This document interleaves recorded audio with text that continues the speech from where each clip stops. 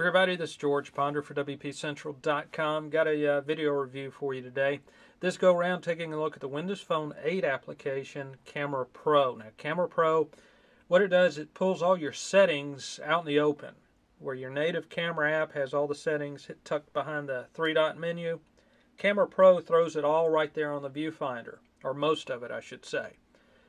Layout's fairly simple. You've got your viewfinder, and then you've got 8 buttons that access the various settings. Everything from flash controls, auto white balance, your scene modes.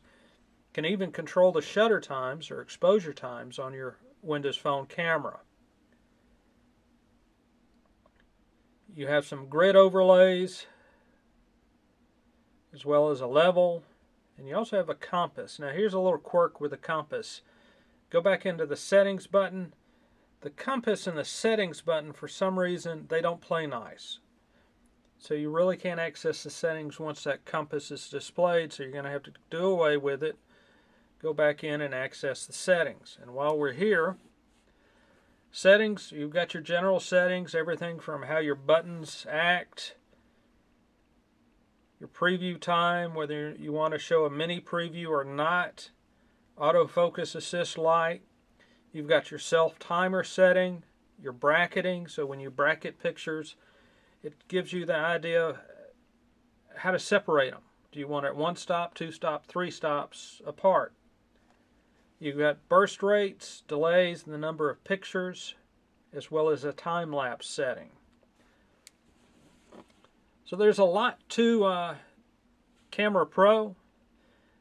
Again, go back into the settings. You can arrange the menus. Now, real quick on the menus, don't get rid of the settings button.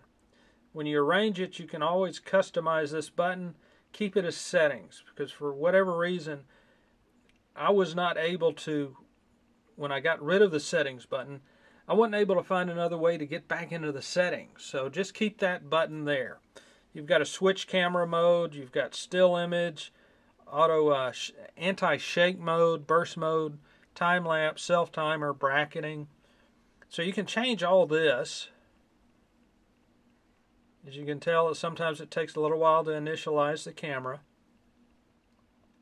But all in all, Camera Pro, it's a nice app for your Windows Phone 8 devices.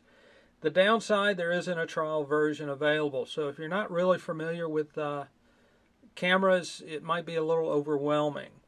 It would be nice to see a trial version out there so you could try it before you buy it. There's not a help section to describe everything or to get into detail on what each setting does. So I'd read up on things before I'd invest in the full version. Full version's running $2.49. It's available over at the Windows Phone Store. And as always, we'll have the Windows Phone Store links in the post. Have a good one.